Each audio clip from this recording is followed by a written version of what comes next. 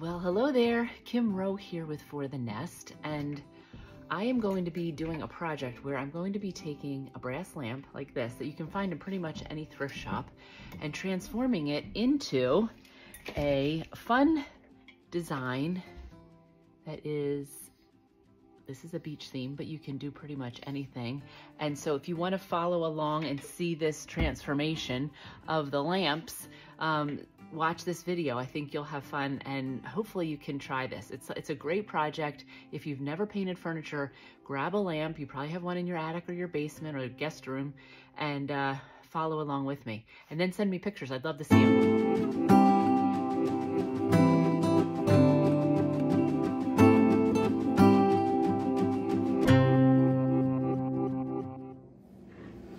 So in this project, I'm using two different molds. This one is the Trimmings IOD Trimmings #1, and this one is the Seashell mold.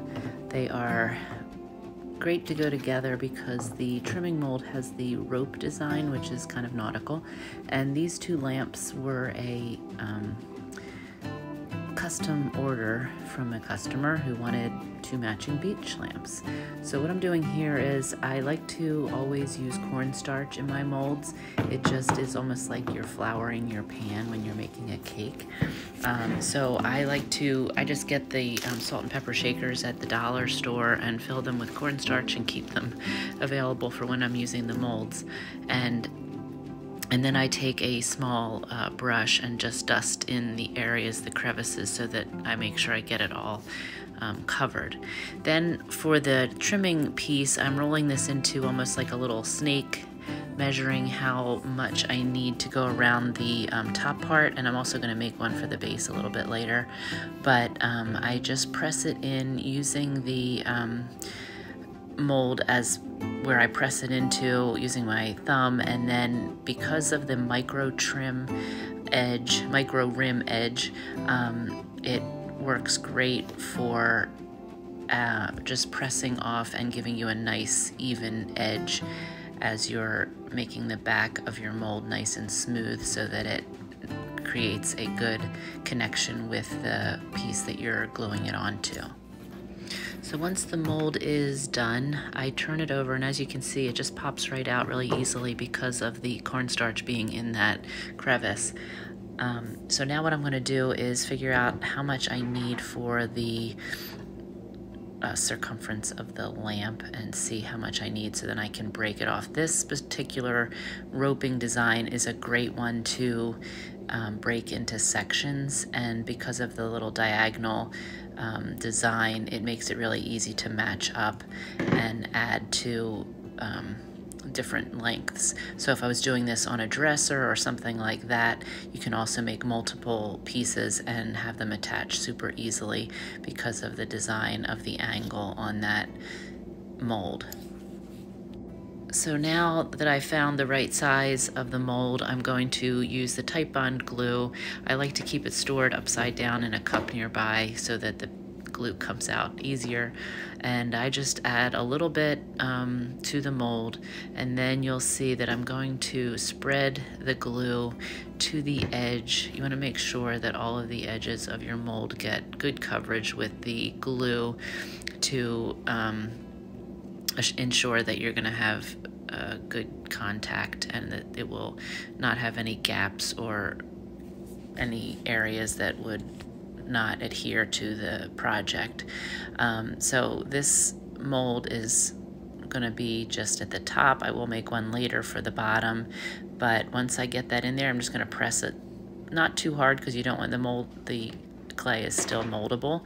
Now I'm going to use the seashell mold and use the scalloped one first, and add some more cornstarch into those molds that I will be using. So I will use a small paintbrush to spread that around again, making sure that each little crevice and cavity has a good amount of cornstarch in there, and then using the clay, I will press it into those again. And if you haven't tried this, the air dry clay works really great with the IOD molds. It's an artist grade air dry clay, so it really gives a good casting of the the molds so that the details show extremely well. You can also use 2-part resin. You can also use these molds with food, as far as pie crusts, chocolate, butter. I've seen all kinds of things used. Now, if you use it with food, you would not use it with clay. You have to choose one or the other. But here I'm just pressing the clay into the molds again, and using my thumb to press off the edges, using the micro rim edge to make sure that it has a nice smooth backing, and it will make it easier when I'm going to glue this onto the lamp if the back is nice and smooth.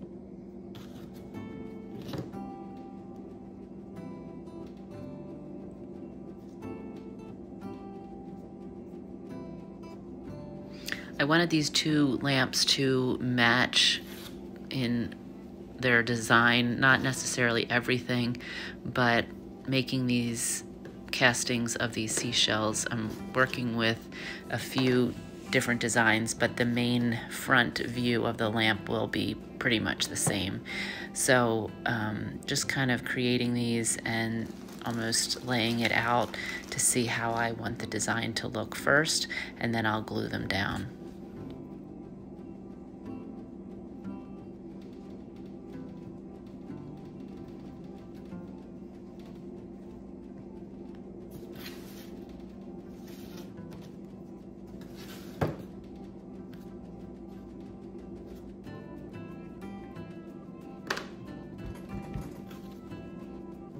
I have to say, this is probably one of my favorites. The sand dollar is so cute, and it's just definitely, if you like the beach, this is a mold that I've used many times for lamps, for all kinds of just decorative things at my parents' beach house. And even if you don't have a beach house and you just love the beach or you love seashells, this is a great mold to use. So again, just kind of figuring out my design and adding the glue, and I'm going to continue to layer these on and move my way around the lamp.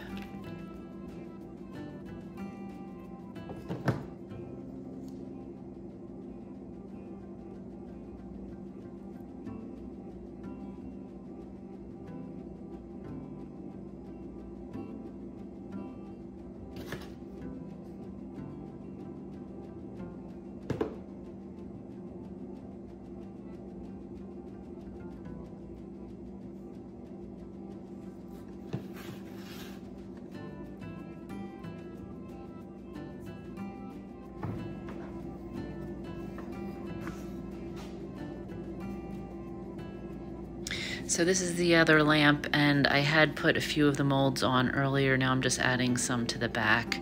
The starfish is a great one, and there's different size starfishes in this mold.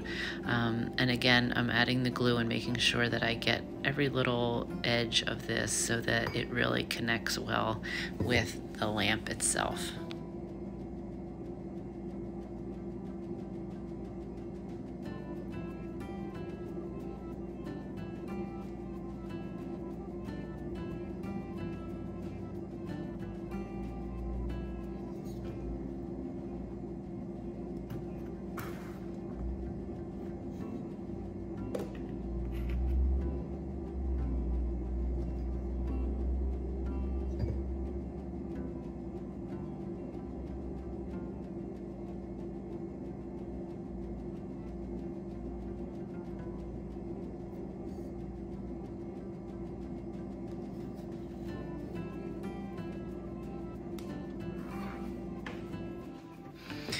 So here I'm going to be adding the bottom roping design from the trimming mold, and again just going to be spreading the cornstarch again and adding my clay into this.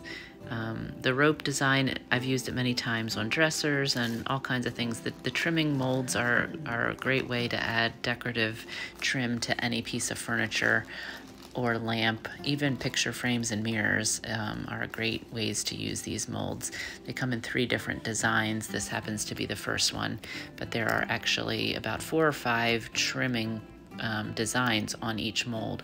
So the great thing about molds is that you just can continue using them over and over again, just getting more clay or resin. So they're a great product to have.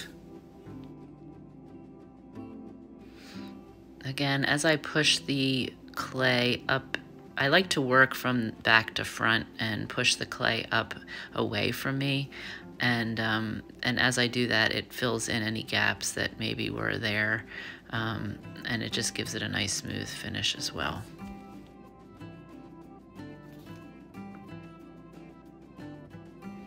One other thing I like to mention is when I have extra clay, I always put it back into my Ziploc bag, making sure that I keep the bag closed, because this clay does dry out kind of quickly, and when you're not going to be using it for a good amount of time, even in the Ziploc bag, you can store it in the freezer and it will last a long time. So again, adding more glue to the edges of this and making sure that it is all ready to be adhered to the lamp.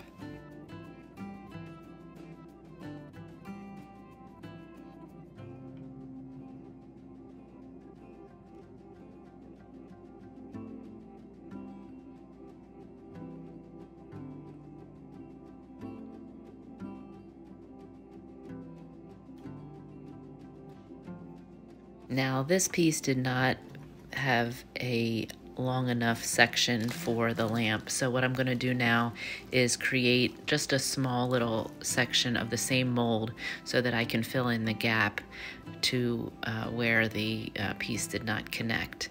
And like I said, this mold specific roping one is a really easy one to fill in because of the design. You can just break off little pieces of it so that you can figure out what size you need as you are connecting them together.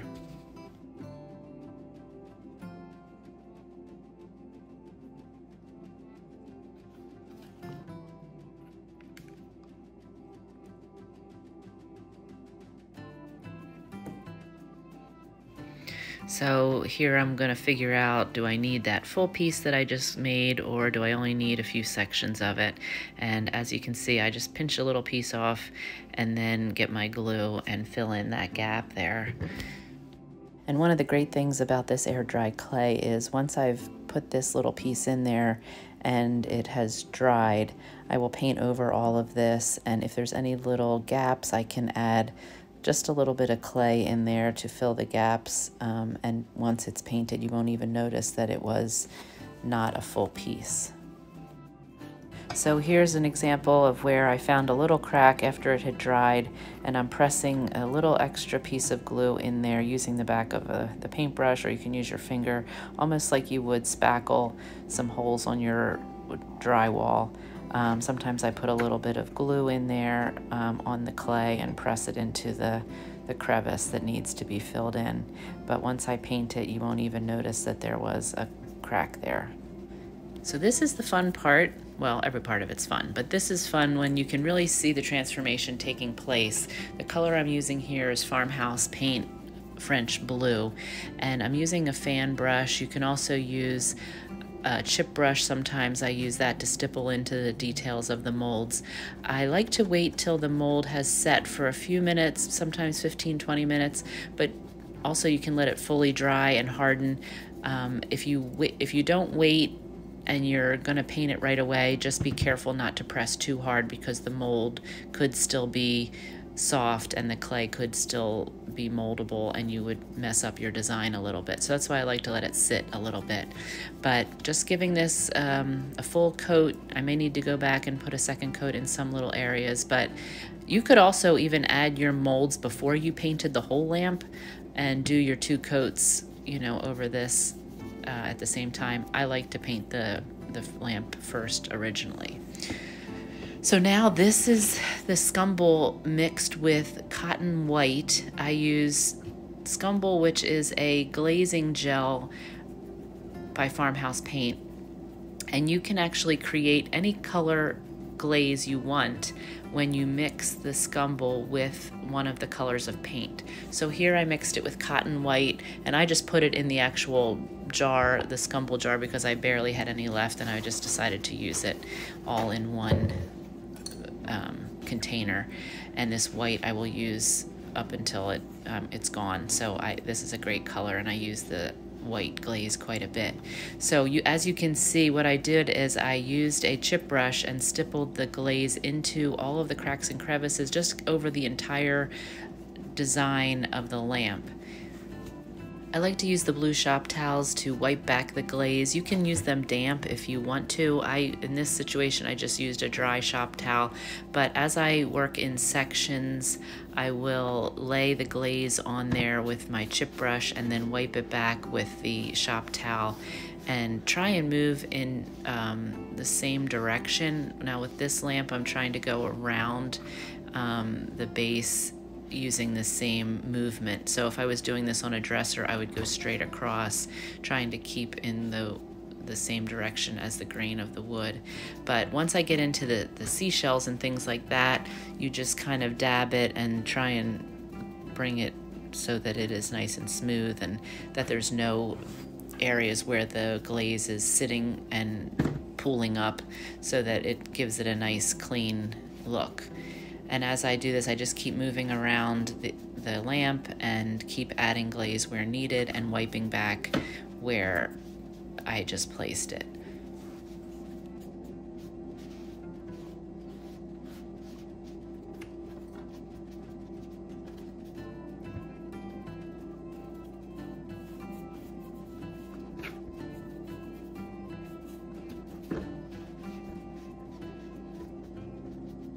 Glazes can be layered too, so as this dries, if I want to add a little more white, I can do that, or you could add another color if that's what you wanted to do with glaze.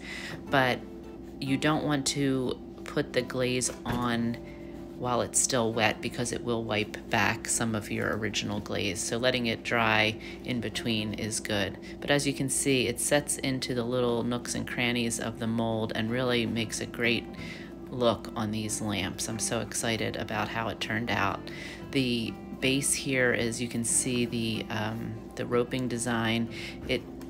Also the original little designs in this brass lamp are getting picked up by the glaze as well. So any little lines, designs, crevices, anything like that, the glaze is going to set into those and really accent those lines.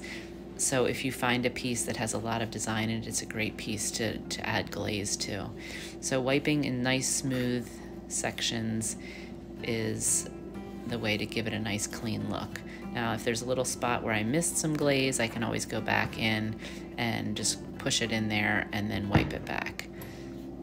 Look, I like to work in sections because it doesn't dry as quickly, and then I can move on to the next section.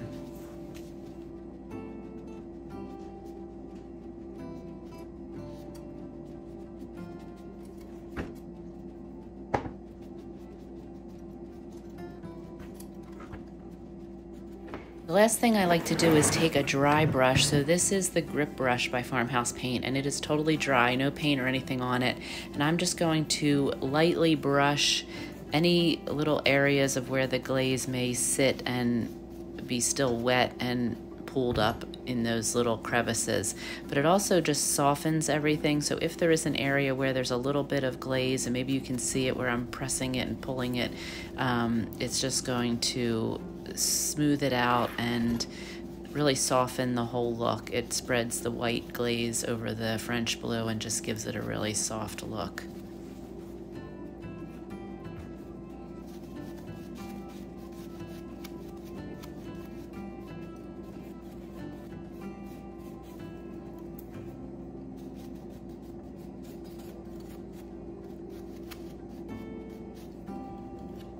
So that's it. Grab a lamp out of your house and try this. This is one of the most easy projects to get started in painting furniture. Even if you don't add the molds, try painting a lamp.